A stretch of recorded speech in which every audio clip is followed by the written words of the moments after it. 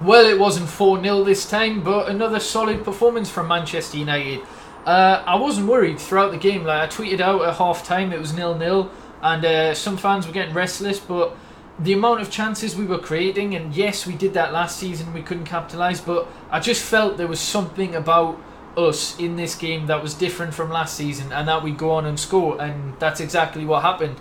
Obviously the main bad point for us is that Lukaku missed a penalty, but he was still a handful. Like, this was a poor game by his standards, but he still had a fair few chances. Harry Maguire did very well though, man marking him for the entire game, but he still was a handful, and it's nice to see that we can win without our striker scoring. Our substitutes this season have scored 4 out of the 10 goals for us, so that's 40%, and it's just been terrific. Like, I've got to say, honestly, Phil Jones, he's been phenomenal so far. And I said this last season, he started off really well, but then he got an injury. If he can stay fit, that partnership of Bailly Jones is phenomenal. 3 clean sheets already. The midfield partnership of Matic and Pogba, fantastic. They complement each other well. When we play against the big sides, Herrera will probably slot in there. Our player of the month from last season, who hasn't even had a minute of Premier League football yet, I don't think. That tells you everything, like, about how well we are playing. That our player of the month last year, player of the year, voted for by the fans and players, I think. He hasn't even had a minute of football yet, but he'll be important in the big games.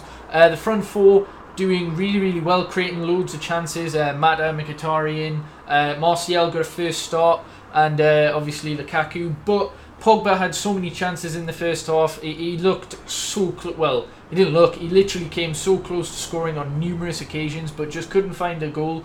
The best 2 chances he had. One was a lovely ball in from, I think it was Martial, and he's stretching and it goes just wide. And then there's another one where he pile drives it from like 35 yards and it goes inches wide.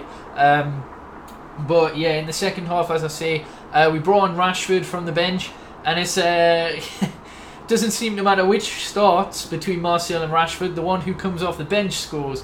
And it's Mkhitaryan with assist number 5 already in the 3rd game of the Premier League with a corner. I think that was the first corner he took. Like, why is Daley Blind taking our corners, man? He's shit at corners. But we give it to Mkhitaryan this time. Ball floats in. Rashford unmarked. The one piece of defending that Leicester just didn't do very well, and we capitalised on it. Rashford with a nice finish to make it 1-0, and then another substitute, Fellaini, comes on, and a third substitute, Lingard, comes on. Lingard assists, Fellaini scores. It is offside. We had an offside goal in the first half as well, very narrowly offside from Juan Mata after Lukaku rebounded shot. So we got a little bit of fortune there, but we were already 1-0 up, and we saw out the game 2-0. So even if that goal didn't count, we would have won 1-0. And it's not as though it won us any extra points, it just gave us an extra goal, and it was very tight regardless. So yeah, that's pretty much it. 10 goals scored, 3 games, 3 clean sheets. It's been great, it honestly has. And a side note for FIFA 18, the first player of the month is either going to be Mkhitaryan, Pogba, Lukaku or Martial. Personally, I think it'll be Mkhitaryan for his 5 assists. Like, that's just crazy. Getting 5 assists in 3 games, absolutely ludicrous. I think he only got 1 last season in the Premier League. So, he's came on leaps and bounds. He understands Mourinho. He understands what he wants. He's doing what he did at Borussia Dortmund. First season, was a bit quiet. Second season, explosive. That's what he's been for us. Phenomenal. And now we've got a shitty international break. And let's hope, once that's over, hopefully we don't get any injuries for the core squad that we've got.